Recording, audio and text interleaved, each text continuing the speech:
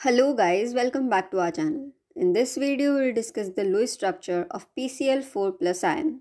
It's a chemical formula of tetrachlorophosphanium ion. And to find out its Lewis structure, we are first going to find out the total number of valence electrons. We have one phosphorus atom having 5 valence electrons, 4 chlorine atoms having 7 valence electrons, and this positive charge here represents loss of 1 electron. Now that gives us a total of 32 valence electrons.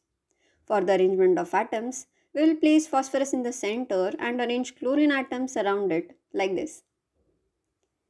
Then we will place pair of electron in between each atom for bond formation. Doing that, we have used up total of 8 valence electrons out of 32. Now as you can see, each chlorine atom needs 6 more electrons for complete octet. So we are going to place 6 electrons around each chlorine atom.